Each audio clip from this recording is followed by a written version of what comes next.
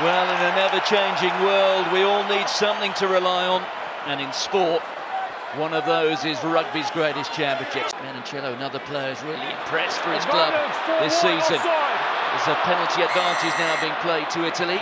England coming offside.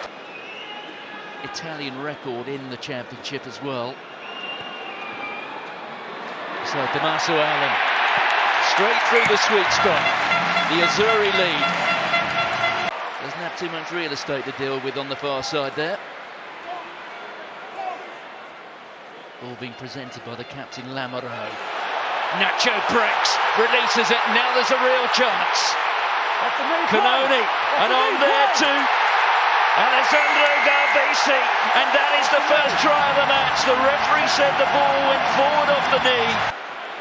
Forward once more, Elliot Daly getting into the line. He's a man with a licence to roam today. Sam Underhill.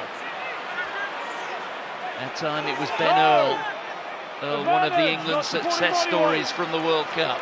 Referee's playing an advantage here to England.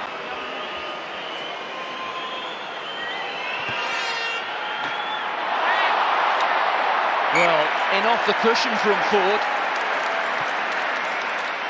It's a man with a Maori tattoo all the way down his back, wearing a red rose on his chest. Sorry, man, a breakthrough, and this is superb from Freeman, and Freeman offloads to Daly, and Daly gets the try.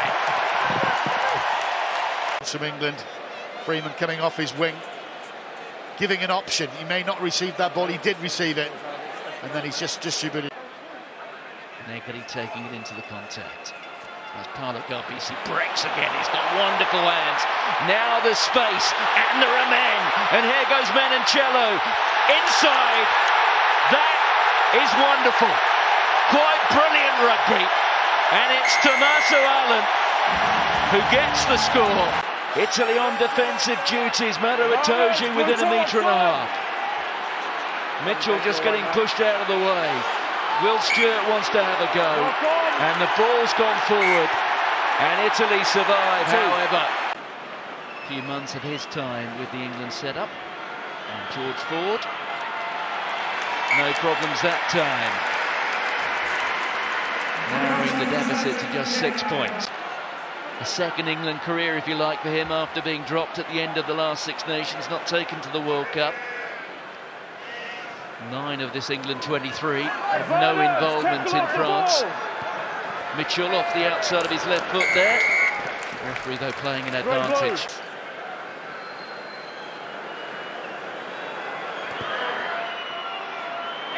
Well, once again, just flirting a little bit with that right hand upright, but it's now 3 from 4. England now within 12 metres or so. Away 5! Yeah, ball's there. Mitchell chooses to work the short side, sees a chance, sees a gap. He's still going, is Mitchell. Mitchell, has he got there? The referee says he has. Italy do have a 6-2 split on the bench, but they make 4 alterations there now.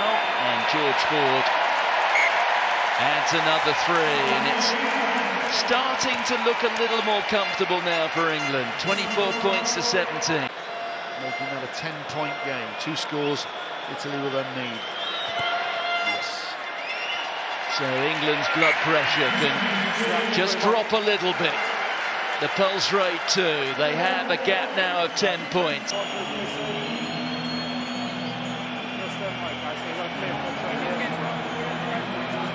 thank you. Good work. Okay. We will listen. I'll need a mark as well, please. Soon. Okay, you're on screen now. Okay. No. You've clearly put a foot out to trip him. Yellow card. Paul, the marker's on the 50-metre line, 5 metres in. Lost now, boys. Okay. Nacho breaks. Ioane. A tackle there from the player of the match, but Ioane's still going, and Ioane's away! And the Italians are going to get their putt. Against England will now go to 31. With Paolo Garbisi slots the conversion.